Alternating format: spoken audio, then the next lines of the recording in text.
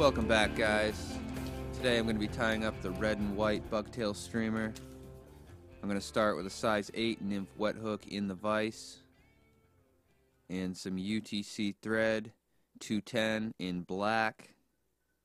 Start at the hook eye and build up a nice base down to about the barb of the hook. Snip off the tag. And now I'm going to grab a pre-cut piece of 30-pound test monofilament, tie this in underneath, slide it through the hook eye, make sure the curve is going upwards. I usually cut these about 2 3/4 to 3 inches long. And once you get to the hook eye, you can grab a piece of silver tinsel. I've got double-sided gold silver, so I'm going to put the silver side down.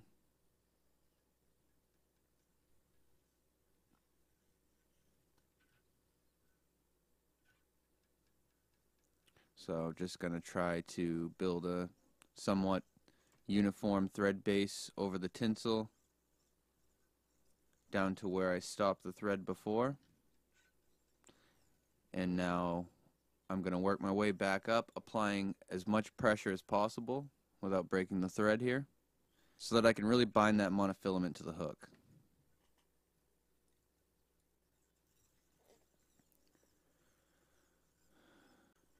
Alright, now I'm going to grab the tinsel and wrap that up in even touching turns.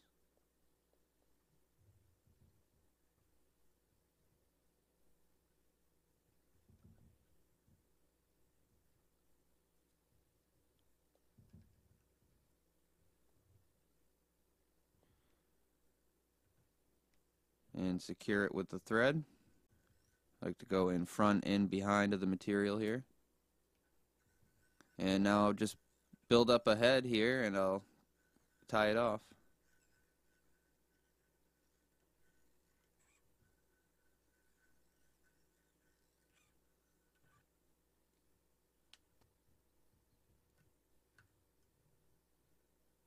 It can be tricky to tie these off, so if you're not comfortable whip finishing, just throw a half hitch in like this, snip it off, glue it up.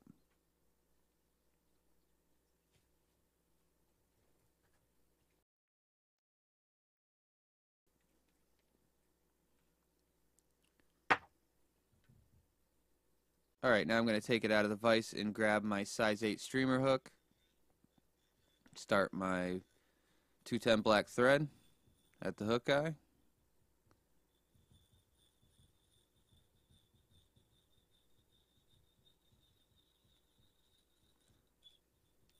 And stop about the same point, the barb of the hook, or somewhere in between the point and the barb.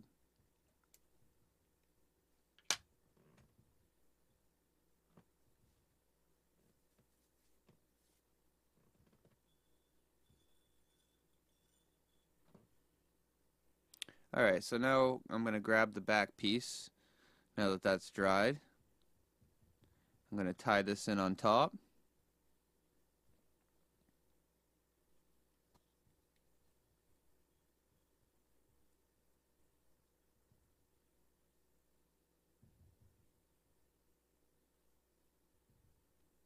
Just trying to make sure that the orientation is straight on here.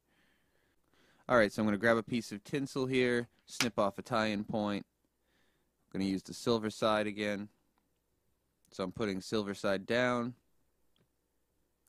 And you can see how that little tie-in point makes it easier to catch than a straight cut. Alright, I'm going to work my way down here.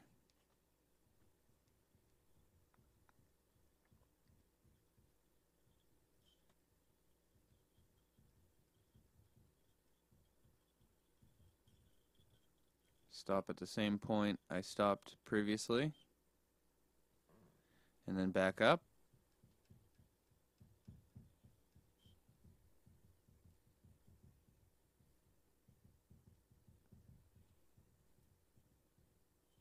Alright, now wrap the tinsel. Try to get even touching turns.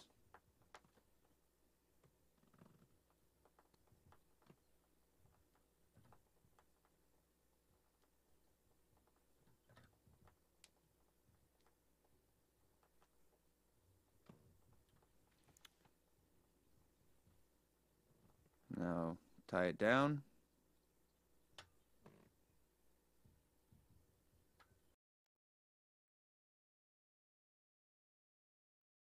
Go in front and behind to secure the material.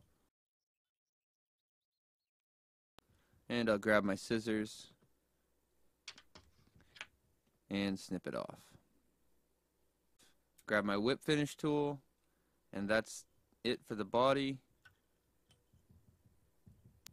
Alright, now I'm going to snip this off because I'm done with it for now. I'm going to adjust the orientation a little bit here. Looks okay. So grab my Sally Hansens. And this step's probably optional, but if you guys have ever caught a big fish before, you know that they can slice through tinsel or thread or just about anything with those big teeth. So this does help a little bit, I feel. Whoops.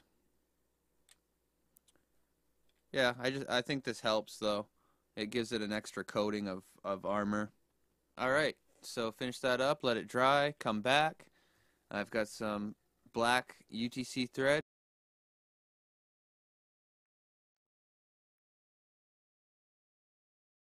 In 70 denier, a little bit smaller.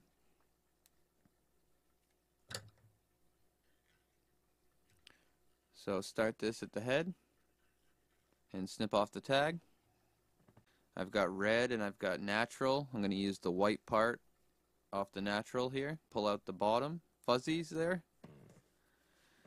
Keep pulling out these random hairs that aren't the same length. If you have a hair stacker, you could probably use that here, but I prefer to just do it by hand. Alright, so once you've got a small clump here, sparse clump, make sure your thread's advanced all the way to the rear of the head and take a few loose turns over the top of it. Just a couple loose turns. Now grab your red bucktail and do the same thing. And tie it in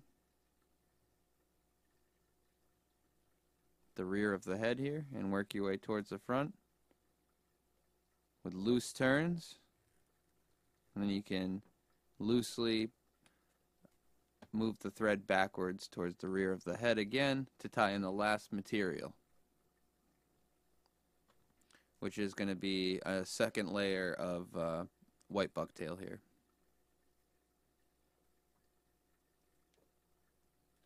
So I have a nice straight clump that looks perfect. I'm going to tie that on top. Couple loose wraps.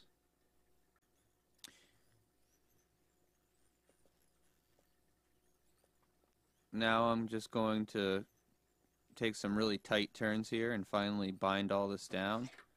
Grab my scissors. Snip all that off.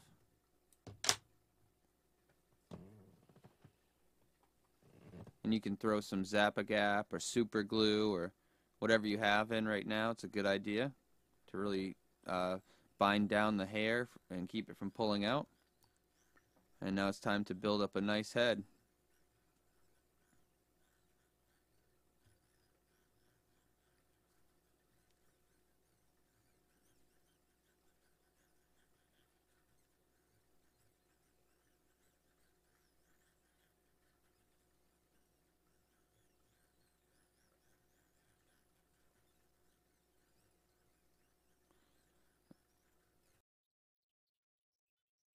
Now keep in mind I have to paint eyes on, so that's why I'm building this head up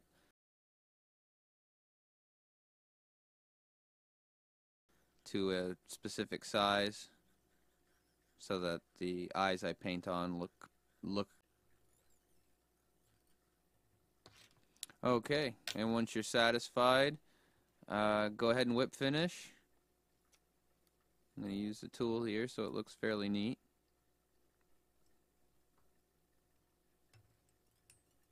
Just trying to fill in any imperfections and uneven spots as I whip finish here. And that looks good. Snip off the thread. Now, what I'm going to do here is optional, but sometimes I'll add a first coat of Sally Hansens on this and let it dry. And what that's going to do is flatten out the head a little more so that it's even easier to get your eyes even. And once it's dry, grab some acrylic paint in black and white and a wooden dowel. That's the diameter of a pencil, and a pencil sharpener to sharpen one end and then the other. The white end's going to be bigger than the black end. And you start with the white end, dip it in the paint, and just do that on both sides.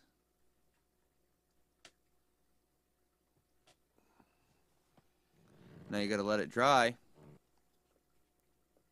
Then come in with the black, smaller diameter end, and just put a dot right in the center. Whoop. I'm a little off center there, but it's kind of hard to do it upside down and backwards, but that's okay. You can still catch a fish with a crooked-eyed smelt. I guarantee it. Alright, now the last step is to just grab some Sally Hansens and put 2 coats on the head, and you'll have a bulletproof head. So that's it, guys. That's the red and white streamer. If you guys enjoyed this video, please give it a thumbs up, subscribe, comment. If you learned something, please consider donating to my Patreon and maybe buying me a cup of coffee. Alright, thanks for watching, guys. Catch you next time.